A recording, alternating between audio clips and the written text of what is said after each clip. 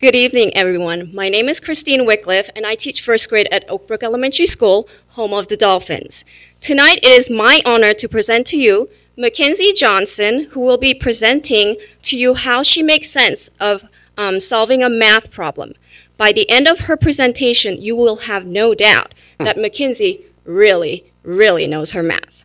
Also, we will have Adam Cook. He will be presenting to you how he reads a variety of literature and informational text and how he shares his knowledge through writing and speaking using a variety of digital tools and visual and performing arts. Please enjoy splashing in the white and deep ocean of California Common Core standards with my two dolphin prouds.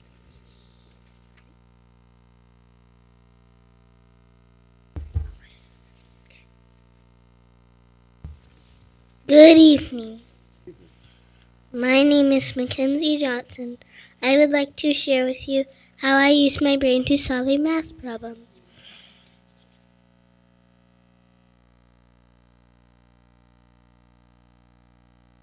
Every day we have a problem of the day. Here's an example. Dolphins. Dolphins. How many dolphins did they see in all? First, I read the problem to figure out the missing information. I know that I will need to fill in the blanks with 2 names and 2 numbers. Currently, we are working on 2-digit numbers. Here's the problem again after I filled in the blanks.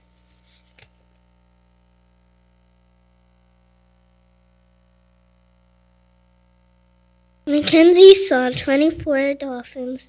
Adam saw 18 dolphins. How many dolphins did they see in all?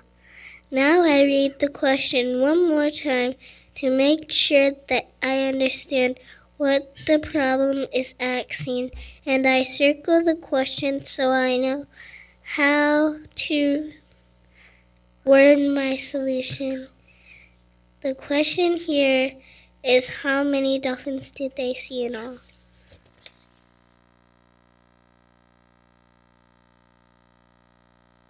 Using the words in the question, I write out my solution sentence.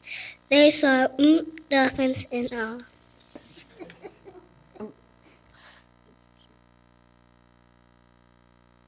Next, I draw the proof using 10s and 1s. Since the numbers are 2-digit numbers, I draw 2 10s and 4 1s for my 24 dolphins, and 1 10 and 8 1s for Adam's 18 dolphins. Since the question is asking to find out how many in all, now that I need to add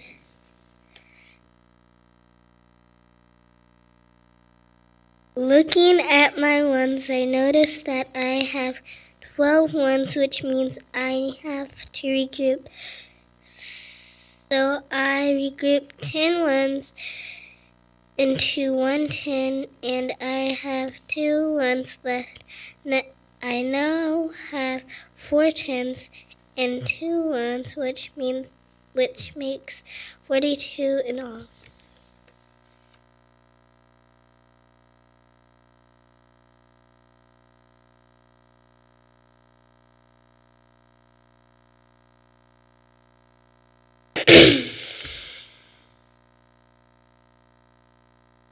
Then I double check my proof by writing an equation. I know I saw 24 and Adam saw 18, so I write 24 plus 18 equals 42. All right.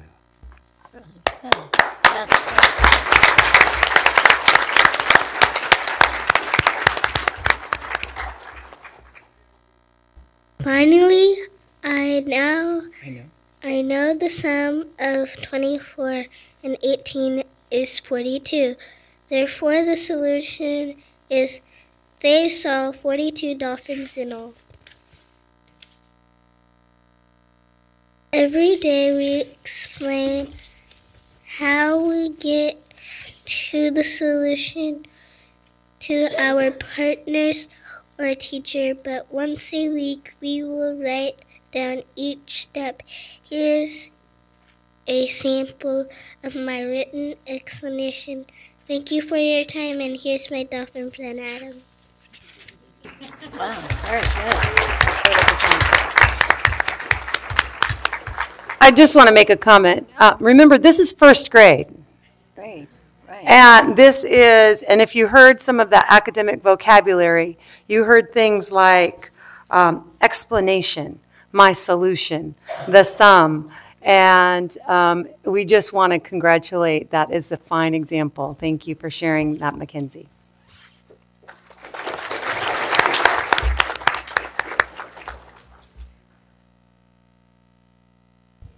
Good evening. My name is Adam Cook, and I would like to share with you how I use my brain to become a fluent reader and writer. We read a story called The Kite from our treasure book. This is a fictional story. We retell the beginning, middle, and end of the story in many different ways. This time we were asked to retell the story in order by performing tableau in groups. Tableau is a frozen scene from a story. Beginning of the story. Frog and Toad are trying to fly the kite without success in the meadow. You can see the students pretending to be the grass blowing in the meadow. The frog and Toad are flying the kite, and the toad is sad with his head down because the kite will not fly. Middle of the story. The birds are making fun of the frog and toad because they couldn't fly their kite. You can see the students imitating the birds who are teasing the frog and toad by pointing their fingers and sticking out their tongues.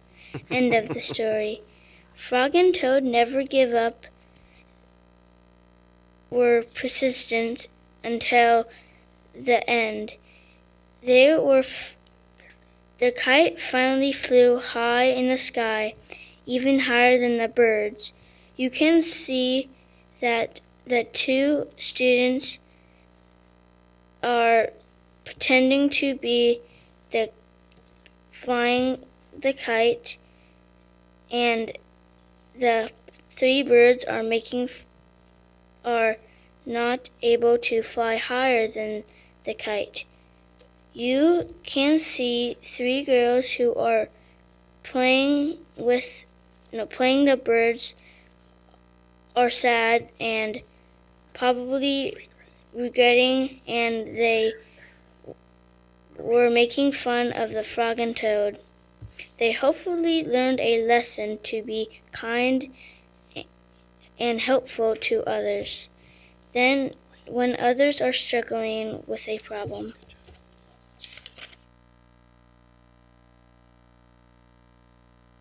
We also read a non-fictional story called Meet Ben Franklin from our treasure book. This story is a biography. Also, we read another version of Ben Franklin from our iPad app called Reading Rainbow. After getting information from both versions of stories, we rewrote the story pretending to be Ben Franklin. We used our Chromebooks to create a Google document in Google Drive to type up our story. Also, we made little cutout puppets from young Ben Franklin and older Ben Franklin. After that, I was able to retell to my class who Ben Franklin was. As my teacher videotaped me, here is the clips. Enjoy. I am Benjamin Franklin. I was born in 1706 in Boston, Massachusetts. I have 16 siblings. I have 10. I am the 10th. I'm the 10th in my family. I love to read, but I don't love math. I love telling jokes and playing games. I am very curious about wind and electricity. I invented hand pedals. My dad wanted me to be a minister, and he needed help at his candle shop. Now I'm older than Ben Franklin. I invented the stove that keeps people warm. I invented glasses that helps people see better. I invented the lightning rod that keeps people's house safe from catching on fire. I discovered electricity using my kite and my key.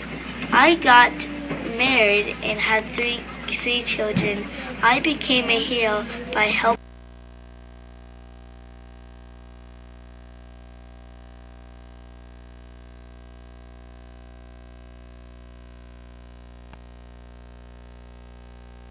Oh, that was it? Oh, awesome.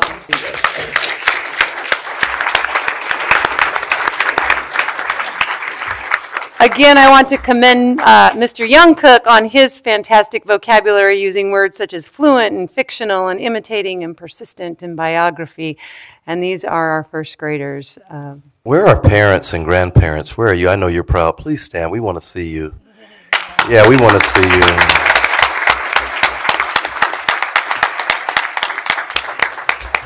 Thank you for supporting our young people the way that you do.